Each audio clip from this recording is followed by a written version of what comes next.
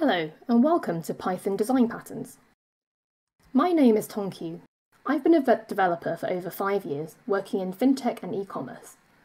I have extensive experience using Python to create large-scale, low-latency production services, and I'm a strong believer that good design can save weeks, if not months, of dev, build, and maintenance time, hence my interest in design patterns.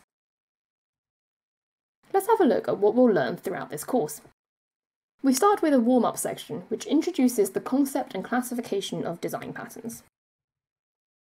We'll also look at some useful advanced Python topics such as iterators and list comprehension, and also recap Python classes, focusing on single and multiple inheritance.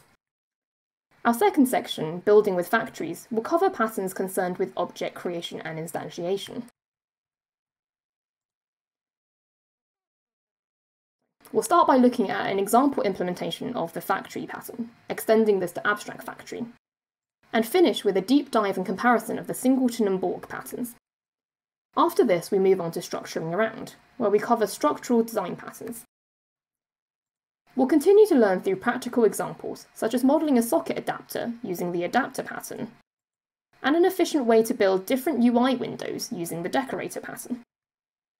Next, we have 2 sections covering behavioural patterns, just because there's quite a lot of them. Across these 2 sections, we'll cover examples including the state pattern, the observer pattern, and finish by looking at a really powerful extension of the observer pattern, known as reactive programming, and a set of Python libraries for this called RxPy. Finally, we'll finish with a section not often included in courses on design patterns, and look at some anti-patterns, or patterns to avoid when trying to build robust, extensible software. I'll illustrate their problems through a mixture of code examples and UML diagrams.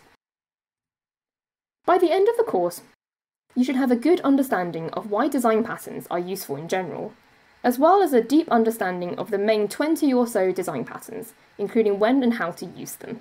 And finally, you should also understand the dangers of anti-patterns and how they can be avoided or refactored. The requirements for this course are as follows. You should have a basic understanding of Python. You should also have Python either version 2 or 3 installed on your computer to be able to follow along with the code examples. And finally, you should also have a basic understanding of object-oriented programming. I hope you enjoy the course, and let's get started.